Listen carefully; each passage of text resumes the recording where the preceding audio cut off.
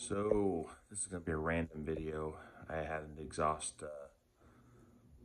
upgrade done to quiet things up and drove the car for about 30 minutes at highway speeds and just some other miscellaneous stuff. I'm Shane and I like to do car stuff.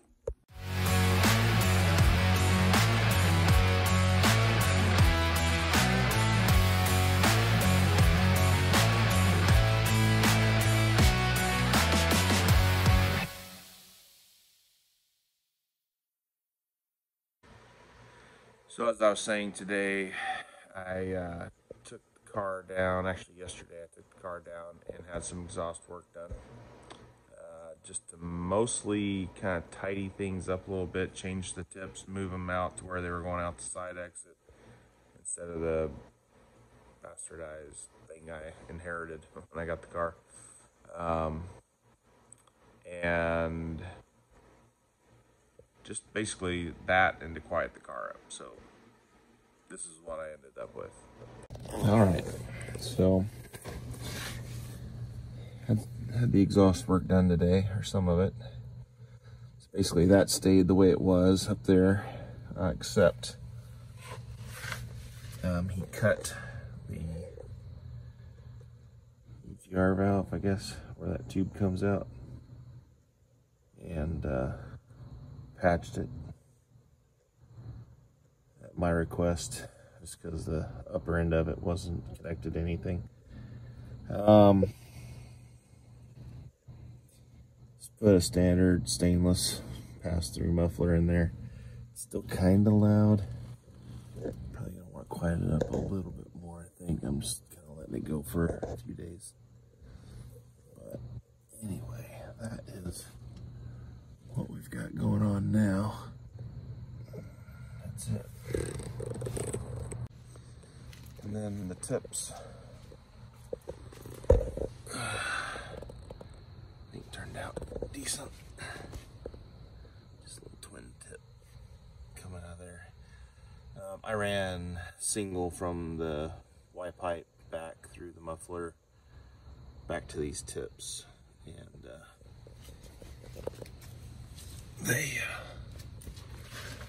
it's just a twin tip that goes on a single pipe. So that was what he did back here.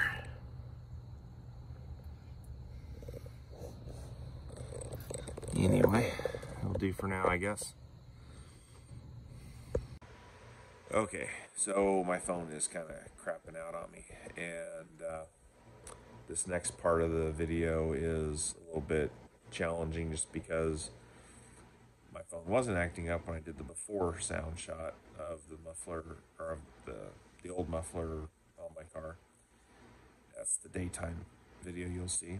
And then the other video, which is nighttime, I'm just not sure that it's given a true accurate representation of how it sounds.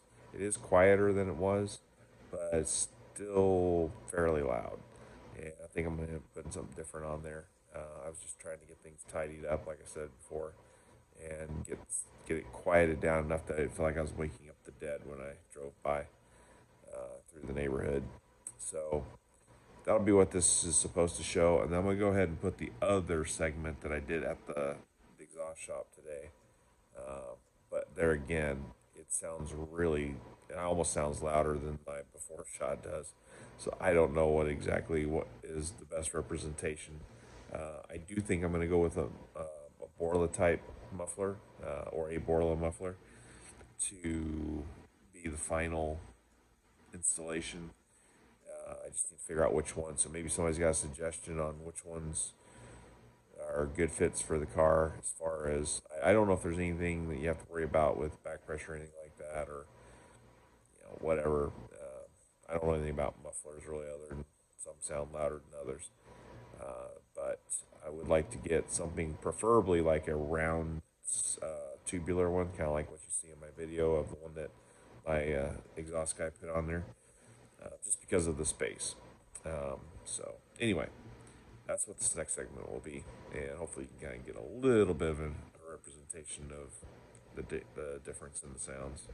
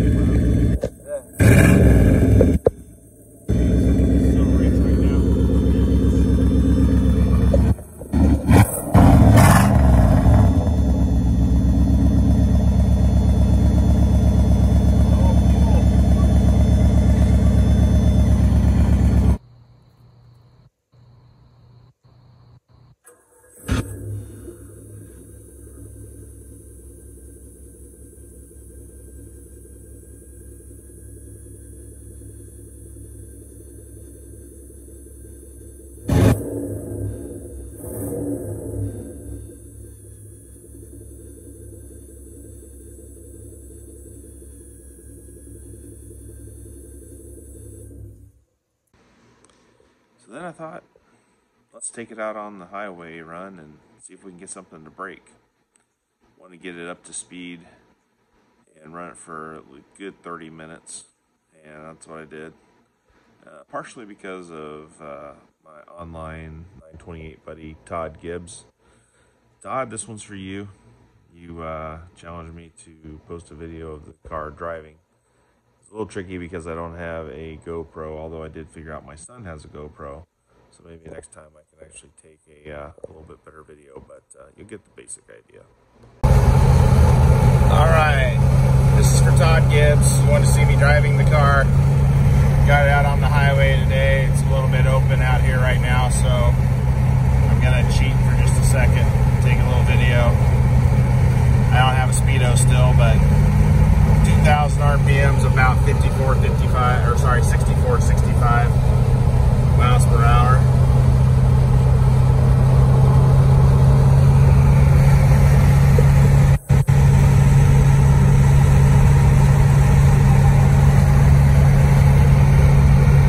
My temperature stays around that spot.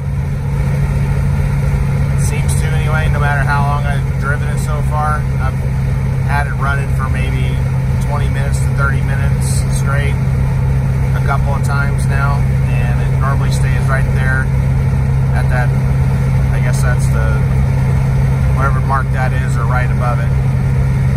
But anyway,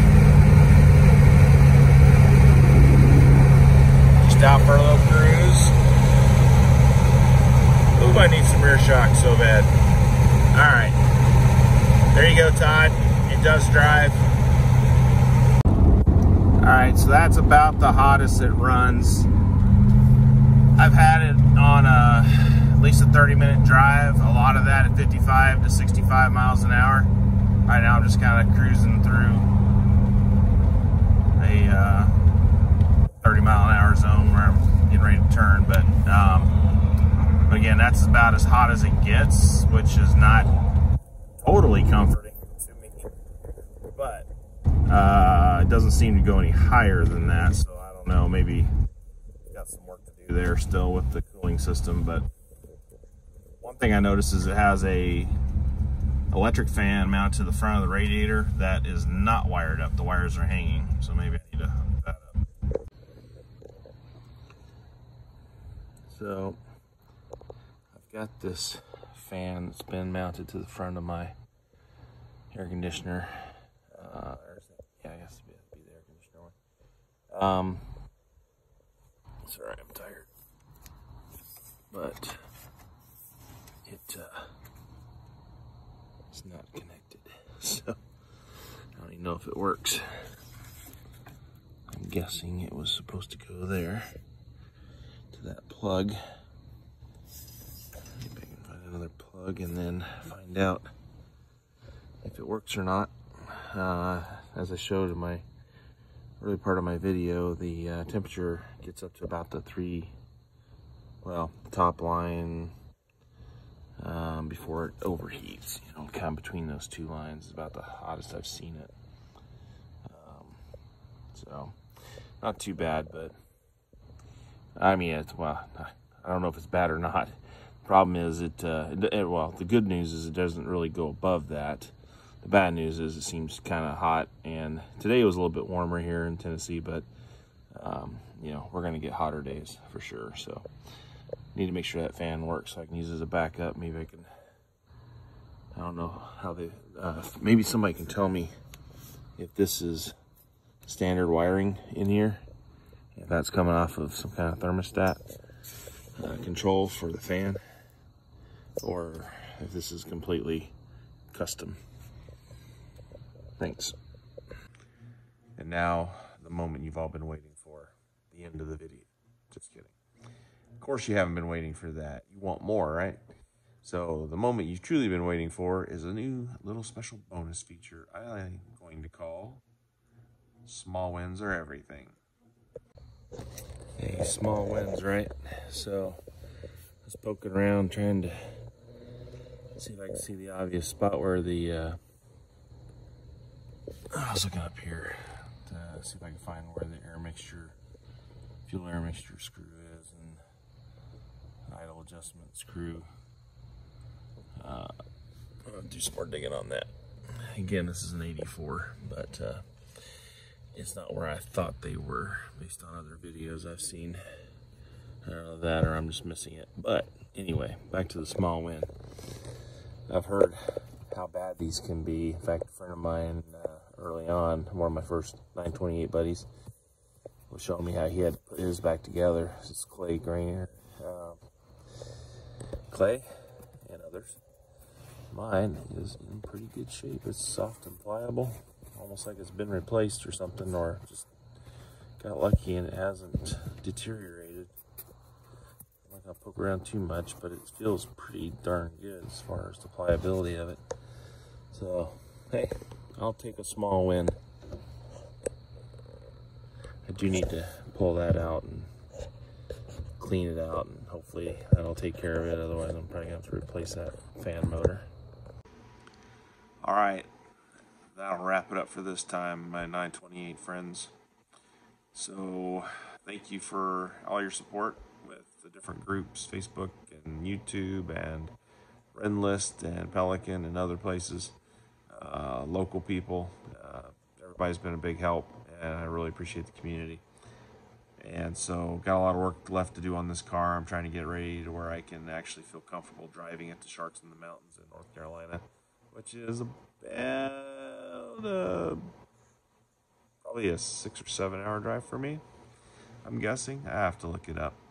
But anyway, that's the goal. And probably the next thing I'm going to do to the car is do a tune-up, put new plugs in, new wires, cap rotor, maybe on that.